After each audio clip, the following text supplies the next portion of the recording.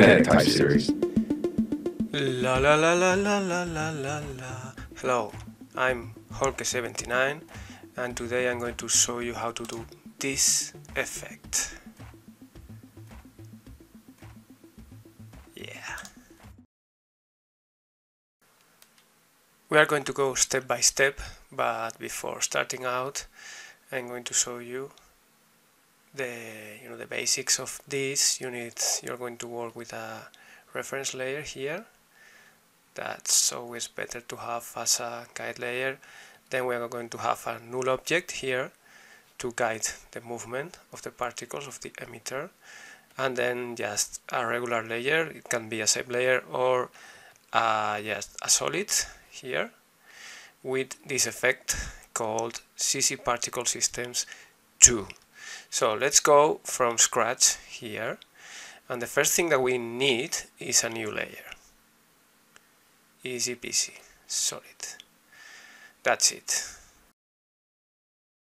Then if we go to the effects and presets here and we search for CC Particle Systems, is this one. We apply it to the layer like this, bada bing, and you are going to see how far away we are from the desired result. So particle systems are not a very easy matter. There are a lot of buttons here and controls, so it's kinda crazy. But I'm going to try to explain you the basics of it, so that you can then experiment and make your own stuff with them. So the thing is, we have in the particle systems, in any given particle systems, we have an emitter, which here is called the producer. Then we have the particles itself, and also like the birth rate is like affecting the particles, and then it's like the environment, the physics that are going to affect the particles from the moment they are given birth, so to say. So let's see, when we have a lot of stuff here going on. So I went to a very long process to understand how to do that, but I'm going to tell you some of the things that we can change. For example, the longevity, we need to give it like, these are seconds. For example, let's put it here, 5 seconds. And then in particle, we are going to change this to lens convex. Then the maximum opacity, we're going to put it to 100. So this is super complicated. I'm not going to lie to you. So I'm going to teach you one of the main things, which is linking the producer here, because we are going to animate the producer, how it goes through the frame, so that we can match the shape of a letter or a text. So let's see how to do that, and then I'm going to show you the exact results, and also maybe I can share the After Effects project with you. Please bear with me, don't leave here, because the good stuff is going to come. So we need a new null object here, okay, and this is going to be our emitter in a way, not exactly, but we are going to link here the position of the producer, which is the emitter, to this null object. How can we do that? So if we click with Alt pressed or Option in Mac here at the stopwatch in the position, okay, and we come here to this layer, we can link with this control here the position of the emitter of the particle systems to the position of the null object, okay, like this. I'm going to expand this a little bit so that you can see it. So now if we animate this null object here, let's put a keyframe here, we move it to the beginning, we move them around, okay, we're going to in a way be like painting with particles, okay. So that's maybe the main thing of this effect. So let's say that I want to do a bee, a very rough bee, okay. Let's do it like very roughly, okay. So this is a real mess. So the thing is that we need a reference. So let's go for our text layer here. Let's say that we want to paint a bee. We put it on the center of our frame. And now it's a matter of getting rid of this mess that we made here. We go to the first frame and we are going to start putting it on the form that we want to match and moving forward and moving it along. Okay? So we can, as you know, like change the motion path as long as we animate. And I'm going to do something that is like, I'm going to move it like in lines, like this, very roughly. Okay, let's keep going. Let's say that this is our B. I'm going to check the result. Okay, that's one thing. So the next thing that I need to do is, obviously later on we're going to refine this shape here.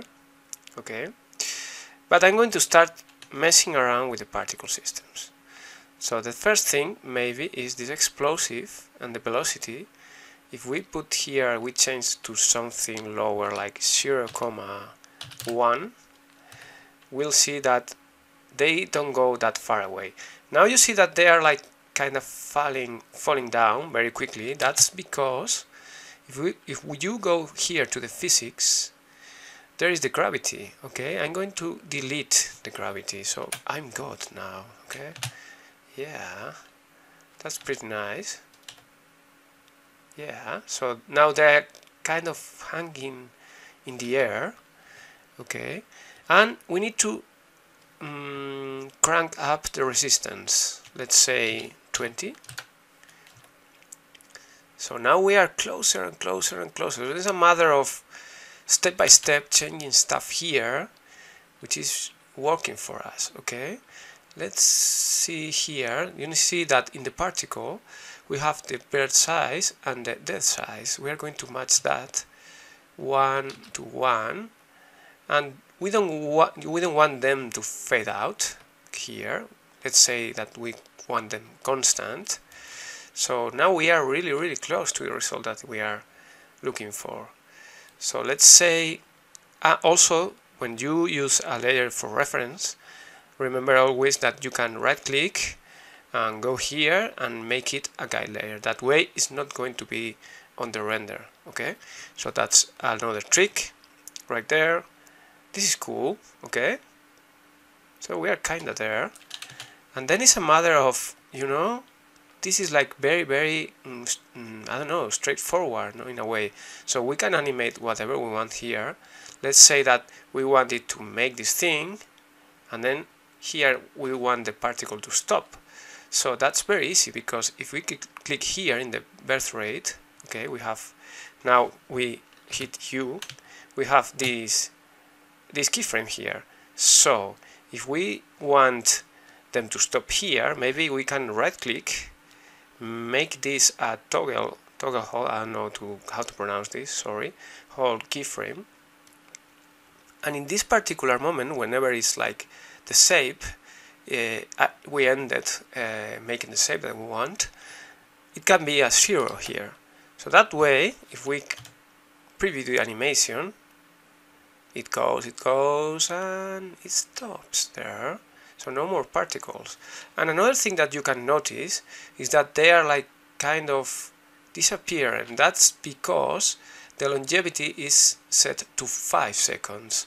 If you want them to not disappear at all, we can like put here, for example, 10 seconds. Okay, so if we preview it again, you see that they are not going to disappear. Fingers crossed here, because yeah. So they stay there, so that's very cool. So now I'm going to click on the position, and I'm going to select the pen tool, and I'm going to be adding some points here, because I want more precision and more, you know, a nicer shape for the movement. So now I'm going to go for the cursor selection tool, the B, and I'm going to start moving them like this, and with this I'm moving or changing the path of the motion, so that's super cool. So yeah, so the last thing that I'm going to show you, and then I'm going to go to the previous compositions that I already made, and these are the ones that I showed you here. Okay, so the actual composition of this effect is inside this After Effects project, and I'm going to share it with you. So the last thing that we are going to do is we select all the keyframes for the position, and if we right click them, we have this option here, super cool, Rove across time. Again, don't please forgive my pronunciation, I don't know if that's, but yeah, it's this option here, okay, this very option. If we click here, we kinda control all the, with the first and the last keyframe, we control all the movement. So if we select the first and the last, and we make them easy ease, F9, okay, we can go to the graph editor, and we are going to control the whole thing. How cool is that? Okay, that's super cool. Okay, let's hit N here so that we can see this in a loop. And yeah, the rhythm now is super cool. Okay, so that's the thing, and that's mainly what's going on here. Let's go, for example, to the fast example. And this is the reference layer. Let's crank up the outline so that you can see it. This is just the reference, and if you go to the leader, you see that the animation actually follows the shape of this font, which is Silver Garden. It's super cool in the post here. Let's see, because I don't remember right now, but yeah, it's by SilverStag type Foundry, and they do super cool stuff. Okay, let's go to their Instagram. Wow, they said this is amazing. The typefaces that they make are really cool. So I'm going to do this. This is a deal with you. I'm going to upload this After Effects project so that you can go here to the particle layer, and if you hit here, you can see the exact settings that I used to create this effect. Also, you can see stacked here some other effects that I used to achieve the final look and feel, because there are some other stuff going on. So I think that's all. So with that said, please remember to subscribe, and let me know if you preferred the artificial intelligence girl, or if you prefer myself talking. I think the tutorial was a little bit messy, but life is messy, so see you in the next one.